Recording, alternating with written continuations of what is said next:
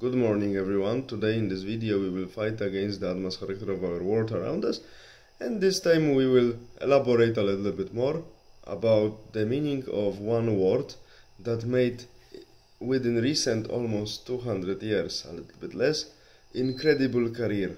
I mean the word capitalism. Many people, especially people who are a little bit interested in politics, use this word very often. It goes with all possible linguistic combinations, most likely in almost all languages that exist in the world.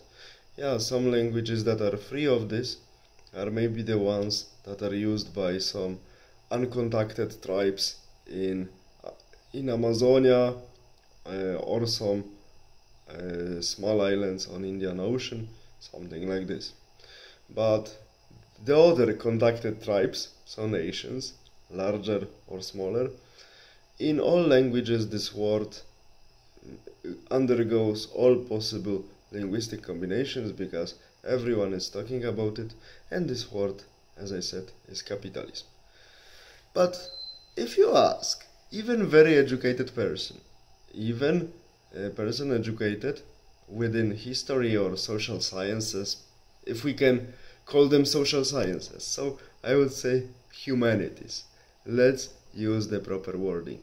So even if you talk to a person officially educated within humanities and you ask this person about the definition of capitalism, you can hear many pseudo definitions, and none of them actually reflects the real meaning of the word, or none of them tells you much, or many of them tell you nothing.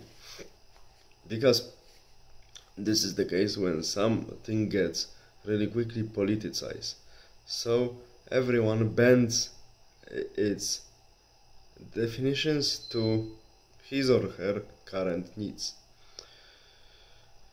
I found such a book. It's actually collections of the lectures given in some American institutions in the second half of 1970s by a French historian who is one of the fathers of the economic history, Fernand Braudel.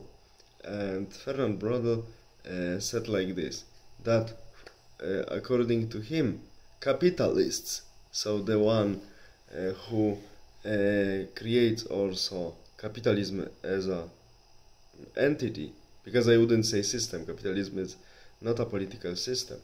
Capitalist is the one who has enough of financial resources to intervene into the market and alter the market according to the needs, or according to the current needs this person that we call capitalist has.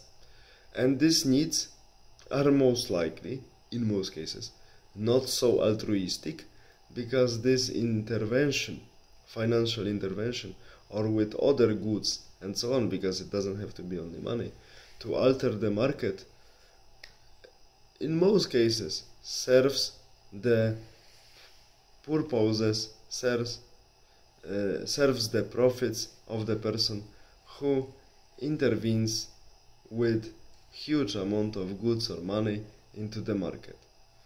And the example of such activity from history Mr. Braudel gives are merchants from such East Indian Company, Dutch or British, or other companies that were in a very strong connection with their powers. So here government of England, and in the case of Dutch people, Dutch merchants, the Republic of the Netherlands, and they were collaborating with power to multiply their profits.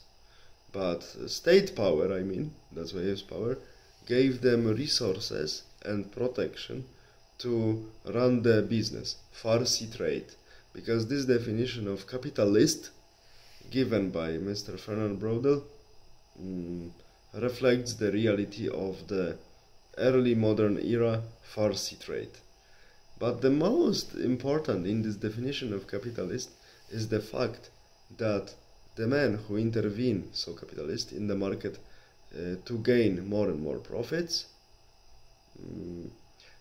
is the friend of the ones who at the same time in the statehood entity where he intervenes into the market, he is a friend of the ones who have power there, because only this connection allow these big investments like Farsi trade, or maybe not allow, give them realistic chance to be successful. This definition of capitalist I really like, because it's purely connected with market. It's not connected with politics, so it doesn't introduce any additional confusion like it happened for the last 130 years almost. We can count this time of confusion from the Communist Manifesto, so from 1849. We still have this confusion, and we don't know actually the meaning of one of the most important words we are using, and many countries call even themselves representatives of the elite of these countries, call even their countries capitalistic countries, but they don't know what capitalism really is. That's why we should always go to the roots, go to the sources, and try to understand. Here I again refer to my favorite Confucius. We should come back to traditions, follow it properly, and come back to the proper meaning of the words we use. Otherwise, there will be no communication. Without communication, there will be no society, and without society, there will be no state, no civilization. All the best. Have a nice day. Bye.